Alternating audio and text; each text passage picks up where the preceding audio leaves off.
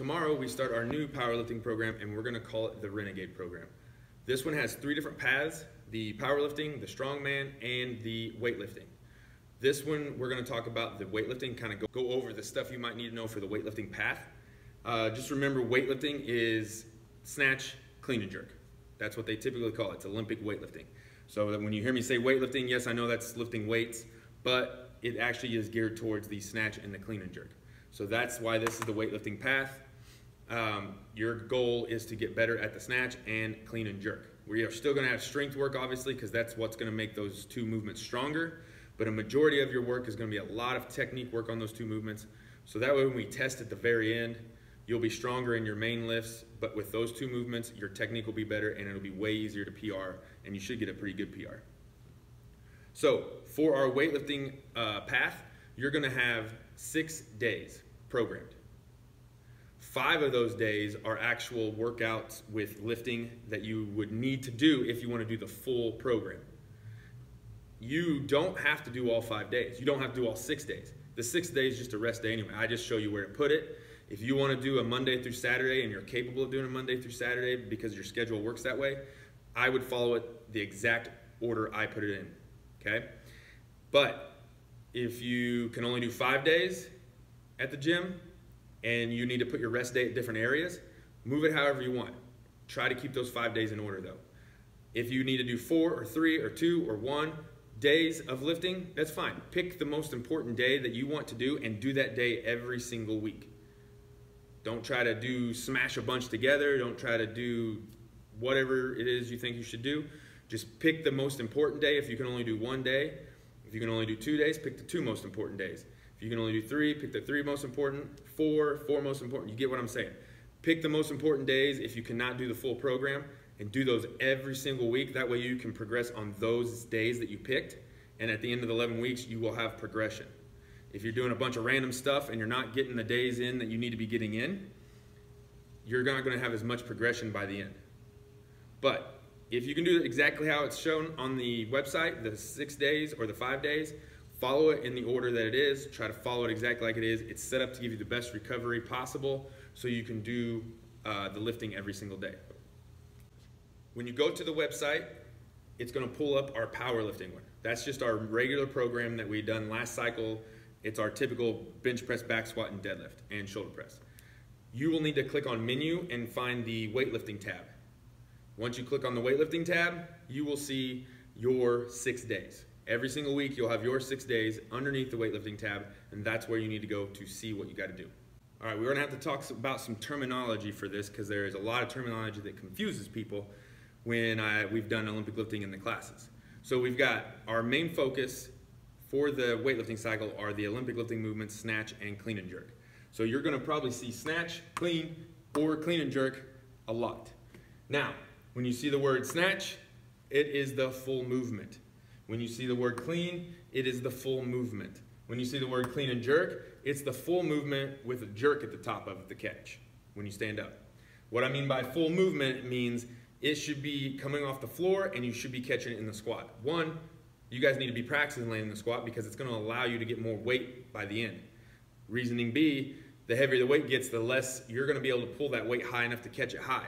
So if you can only pull it to your belly button, you're going to have to drop way down in your squat to catch that bar on your shoulders or above your head if it's a snatch. So you need to be practicing the full movement. So if you see snatch, you land in the squat and it's pulled off the floor. If you see clean, pulled off the floor, you should be laying in the squat. If you see clean and jerk, it's pulled off the floor, you should be laying in the squat. When you stand up, you're going to be doing a split jerk. Okay? Practice that split jerk. Again, it's the same as laying in the squat for the clean and the snatch. Landing in the split, going above your head, will allow you to catch the most weight the easiest once you get the technique down. So it's important to always practice the ones that are going to allow you to get the most weight, especially if you're here to get those better. So when you see snatch, clean, and clean and jerk, those are the full, regular old base movements. Off the floor, catch it in the squat. Off the floor, catch it in the squat. Off the floor, catch it in the squat, and then stand up, put it over your head doing a split jerk. Okay? The regular old movements. Now, some variations you're going to see. This is where people can start to get confused. You should not have to ask me, is this squat or this power? Okay? These are squats, obviously, because there's nothing telling you it's a power. But if you see this, power snatch, power clean, or power clean and jerk, you're obviously doing a power. Now remember, power just means you're not landing in the squat.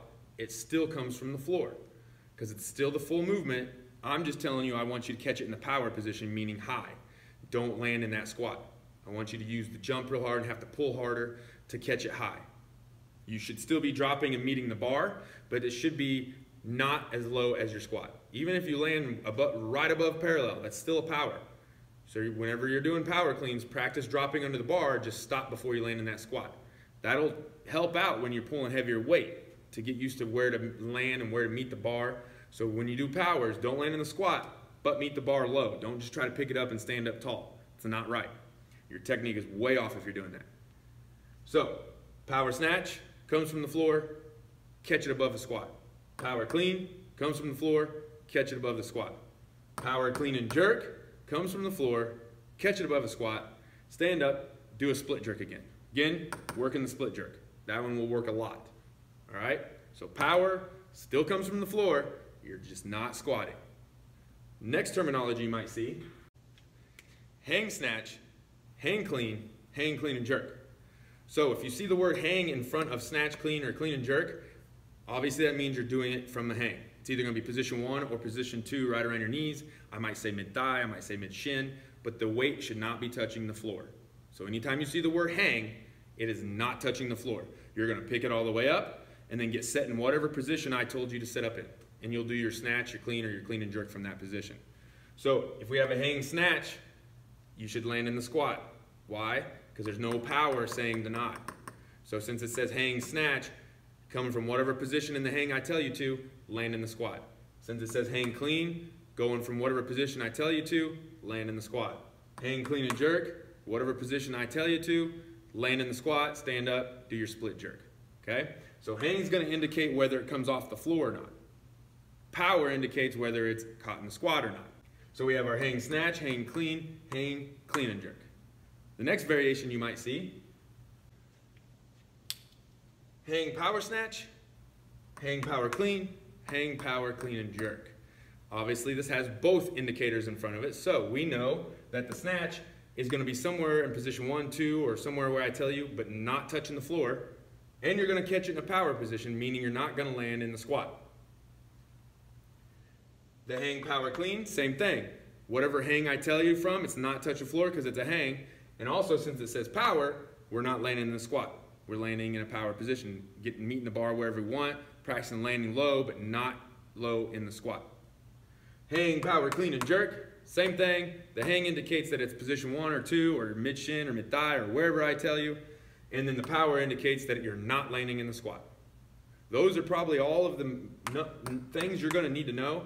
All to make it simple, know what hang means, know what power means, and if you don't see either one of those on there, I should not get the question, is this power, or is this a hang, or is this a squat, or is this, or this, that?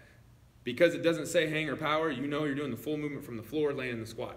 If you see the word hang, it's from the hang. If you see the word power, you don't land in the squat. If you see hang and power, it's from the hang, you don't land in the squat. Those two words describe the movement. They're not there, the movement's the real full thing. Okay, the next part I want to talk about for the weightlifting is the strength portion. After your weightlifting part, you'll have a strength portion, which will be your deadlift, your back squat, and your push press. You won't really have bench press because it doesn't really benefit weightlifting very much. Bench press is going to be more of a secondary movement or accessory movement that you'll see on there. But those three movements you'll be using for your strength work. The push press is going to be the strength work for your jerk. The back squat is obviously your strength work for your legs to help you stand up the snatch and the clean. The deadlift is obviously your strength work for pulling the clean and the snatch off the floor. During that time, you're going to have a 20-minute strict clock. You're going to either be looking for a 5-rep max, 3-rep max, or a 1-rep max, depending on the day, the movement, and what part of the cycle we're on. The max is for the day. Doesn't have to be a PR. Your guys' folders will have your old 5-rep max, 3-rep max, 1-rep max in there. You're going to use that as a guideline to take your percents off of to work up and try to see if you can have a PR for the day if you feel good. But if you don't feel good, you need to be looking to hit the highest, the heaviest 5-rep or 3-rep or 1-rep, whatever it might be calling for. which remember, a lot of times I talk about it, somewhere above 90% would be the goal. If that is easy, then you go for the PR. If it's not easy and you don't feel like you got it in you, stay somewhere between 90% and that 102%, and you've hit a very heavy rep max for the day. Okay, as long as you're going as heavy as you can for that day, you will get stronger in the long run. So remember, strict 20 minutes, we're looking for a rep max. If it calls for a 5 rep max deadlift, you're going for a 5 rep max in that 20-minute time frame, trying to get the heaviest 5 reps you can. If you got it that day, go for the PR on that 5 rep max. Okay, the percents for our strength part. So we're gonna have a strict 20-minute clock. These are the percents I'd like you to use to work up. They will give you the best opportunity to PR at the end without either running out of time or going too fast and not getting enough rest. The first thing I wanna say though is these percents will be pulled off of whatever rep max you are doing for the day. So if it's a 5 rep max deadlift, which we have Monday, tomorrow, you will use your 5 rep max to pull these percents off of, not your 1 rep or not your 3 rep. So make sure whatever rep max we might be doing for the day on whatever movement you're on, that is the rep max you are using to use these percents. The first thing you'll see though, we have red, green, and purple colors. So starting out, our red is gonna be our lightweight kind of warm up, working speed and technique. We're gonna be following the warm up of probably some barbell work. So we're gonna jump right to 30% on our very first minute. The red is gonna be done on the minute. So you can see we start at 0, and at the minute mark, we will go to set 2. Okay, so you have 1 minute to do the first set, which is 5 reps at 30%. Then at the minute mark, we'll go right to our next set at 50%, and we're gonna do 3 reps. We're only doing 2 sets in that red where it's kind of light and kind of working the speed and the technique of the movement. Now continuing into the green, so at the 2-minute mark, we go to set 3.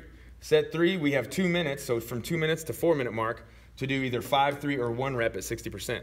Now this is where you're gonna need to know what rep max you're doing for the day, obviously. So if you're doing a 5 rep max, you'll do 5 reps at 60%. If you're doing a 3 rep max, 3 reps at 60%. If you're doing a 1 rep max, 1 rep at 60%. So this set will be whatever reps you are doing for the rep max of the day. When that 4-minute mark hits, you'll have till the 6-minute mark to do a set at 70%. Same thing, 5, 3, or 1 reps depending on what your rep max is for the day. At the 6-minute mark, we will have till the 8-minute mark to do 2 reps at 80%. This is the last of our medium type of weight, kind of getting used to some load, still working speed and technique, but it'll be the last one, and we're only doing 2 reps there. Then we move into the purple, the heavy zone. The purple is always gonna be 1 reps because I want you to kind of fill the weight out. That way you know if it's heavy and you're not feeling it very good today, you can take a break and then go for whatever rep max it is you're doing. If that 1 rep feels super fast and super easy, you know to move on to the next part and then try 1 rep there. So at the 8-minute mark, we'll have 3 minutes to do 1 rep at 90%. If 90% feels very hard, you're gonna rest until the 11-minute mark, and then you're gonna go for your rep max on that next set instead of doing 95%. Because if 90% felt kind of hard and you don't think you can pull off 5 reps at it, or if you do, it's gonna be very hard to get the 5 reps, you need to do that at 90%. Because it is a rep max for the day, you don't have to PR. So at the 11-minute mark to the 14-minute mark, you will do the 90% again, and if it's a 5 rep max, you're going for your 5 rep max. If it's a 3 rep max, you're going for your 3. If it's a 1 rep max, you're going for your 1 rep max there. But again, anything above 90% is good. But let's say that 1 rep at 90% felt really easy. Then at the 11-minute mark, you move up to 90% and you're doing 1 rep there. You test it out. If it feels kind of difficult and you don't think you can go up any heavier or get any heavier for that weight, for whatever rep max you're doing, you'll go rest until the 14-minute mark. At the 14-minute mark, you will be going for whatever your rep max is off of that 90%. But let's say 95% feels easy. Then you'll rest until the 14-minute mark and you'll move up to 98%. 98% will tell you if you should go for a PR or not for sure. So you do that 1 rep at 98%, it feels super easy, then you're gonna go for your PR in the next set at the 17-minute mark. If that 98% feels super hard, then same thing, at that 17-minute mark, repeat the 98% and do however many reps it is you need to do for your rep max. But let's say it felt easy, at the 17-minute mark, you have till the 20-minute mark to hit 102%, which will give you a PR. This is the only weight you're going to hit for a PR. You're not going over 102%. No matter how easy that 102% feels, do not do any more. You've already got a PR. Again, because we're going to be touching these numbers and these rep maxes multiple times throughout these 11 weeks. There's no need to push your PR so high that you cannot keep PRing throughout these 11 weeks. If you can keep squeaking out 5-pound maxes every time you touch it, that's going to give you a bigger gain at the very end. Teach your body how to keep gradually getting stronger, not just real big burst of a PR and then be stuck real underneath that PR and can't PR again. Because we're not testing, we're just going for a max for the day. We will test at the end of the 11 weeks. So just remember, if you get to the 102% and that's where you plan on going because you feel good and you're going to go for a PR, just get that one PR, call it a day. We'll come back to it in a few weeks and you'll be able to try to beat that one. Our fourth part of the day will be the assistance conditioning. This is the part where you are going to be breathing hard and working hard. If you're looking to either have better conditioning, keep your conditioning, or even lean out or keep yourself lean, this is the part that's going to do that. So this is the part you don't want to skip. This is the part you want to make sure you go hard on. If this was programmed for the class workout, that's the style of how you should go. If you're in a class and you're pushing yourself to the limit, that's what you should be doing here. It's the same type of thing. It's the same stuff, the way I program the classes. It's just going to be geared towards the main lift of the day. So if it's a squat, a lot of the stuff will be geared towards making the squat better and helping out those little muscles that move the squat. And same thing for the bench and the shoulder press and the deadlift. So typical workouts you might see, they depend on the type of rep max we do. So whatever the rep max is, you will see a certain type of workout. One of them is a work rest. We've done this in the past in the class and in our past programs. That just means we're going to have a round of 3-4 movements. You're going to go through as hard as you possibly can, and then you're going to get 1.5 to 2 minutes rest most likely. It's going to be 3 or 4 rounds. Your goal is to hit those hard and fast to where that 2 minutes doesn't feel like enough rest, but you're getting enough rest that you can repeat that interval as hard as you possibly can. The next one you might see is an AMRAP, which you guys know that. Most likely it's going to be an AMRAP between 8 and 12 minutes. Typical movements, typical CrossFit movements, stuff you'd see in class. Again, you should be moving at a pace that is hard to maintain. You want to be keeping that energy as fast as you can, keeping your intensity as high as you can, and pushing the limits there to make yourself have to adapt and burn more calories so you stay lean and you can maybe build that conditioning up a little bit. Another one you might see are our typical CrossFit style workouts, 21-15-9, you might see 9-7-5, you might see 15-12-9, you might see 20-10-15, those type of pyramid things. That's where you'll see this kind of stuff. The 3 to 5 rounds for time type of workouts, which we do in the classes. And then also the chippers, the for times, where you just work down the list and that's it. You're going to see those type of workouts, those Metcons, every week, depending on what day it lands on for the rep max is where it'll be. So same thing with those. Those should be the highest intensity because those are the for time ones. Those don't have a pace. They're normally going to be 8 minutes or less because they're going to be full-blown sprints. So make sure you put all of it in there. One of the last ones you'll see are EMOMs or interval work. This is just going to be something that gives you a little rest throughout each movement. You'll get some intensity out of it, but it breaks it up a little bit differently way to allow you to sprint a certain amount of reps and get a little bit of rest. Sprint a certain amount of reps, get a little bit of rest. But again, these are all going to be geared towards whatever the main lift was that day and geared towards helping you stay lean or get leaner during a strength cycle. So make sure you push the limit on these, push the intensity, and move fast as you can. Our fifth part of the day will be an optional finisher. Now this fifth part you don't have to do. It's just there if you have time to do it and you want to do it. It's usually only going to be 3 rounds. Possibly could be more sometimes, but for the most part it's always going to be 3 rounds, and it's going to be isolation movements.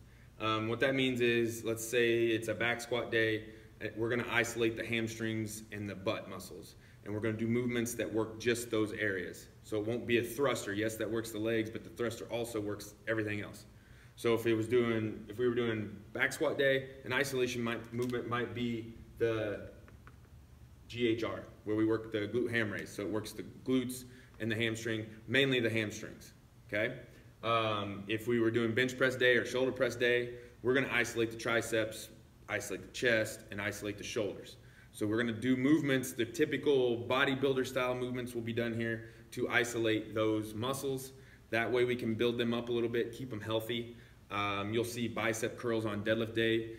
You do a lot of tight pulling with your deadlift on the biceps, and we don't want to happen to get a tear or some kind of injury to the bicep tendon. So a lot of the times it's gonna be more geared towards bodybuilding stuff during this time, so we can keep those joints and those ligaments healthy in that area while we lift heavy. But again, this is optional and done only if you have time for it. You don't have to do it. So don't feel like if you didn't do it, you're missing out on something. It's good to do it, but it's the last option that you need to put in there if you have a time crunch. All right, I forgot to talk about our tracking for the weightlifting program, and it's not a whole lot of logging like there was in the past. You're gonna find in your folders for the weightlifting, you're gonna have the strength portion that's gonna have your deadlift, push press, and back squat. It'll have your 5 rep, your 3 rep, and your 1 rep maxes. It'll have your best 1 rep max that you gave to me previously or that we have in the iPad. And then I figured out your 3 rep that you should be able to get off of that 1 rep and your 5 rep that you should be able to get off that 1 rep and put it on your paper. This will give you an idea of what to go for and something to use for percent work when going off of that 20-minute progression. Now, logging your bench press, your clean, your front squat, shoulder press, and your snatch, because you'll see those movements obviously in all of your days. I put your maxes for those movements down here. You won't be changing those much. Those will be pretty much staying the same. You're just going to use them to look at them quickly so you can find them for whenever you're getting your percent work. So if you see whatever percent for bench press, you'll be able to look on here to take that off there. You won't be changing those much because we won't be doing any kind of rep maxes for those movements until the very end when we test them. Now the upper ones, those up here will only change if you PR. So during that 20-minute rep max strength work, if you PR, that's when you'll change them. If you don't PR, keep it the same. That way the next time you do the rep max or whatever, you can take your percents off that best PR you have for the 5 rep, 3 rep, or 1 rep. If you happen to PR on one of those, then you need to erase and put your new PR in there. So that way, the next time we come around to a deadlift or back squat or bench press or push press, you'll have a new number to take your percents off of. Okay, so don't forget, the only thing you're really tracking are your PRs. The other stuff is there as a guideline, so when you do your percent work, you can look at it quicker. You don't have to search for it on your phone or anything. And if you want to log any assistance work, you can. The assistance conditioning will have numbers for you and scaling options for you, so you won't really need to write them down unless you want to. If you kind of want to write down what you scaled to, that way the next time we do that movement or that style of workout, you can kind of look at what you did so you can go up from there. So just track what you want, but make sure you change your PRs when you do PR.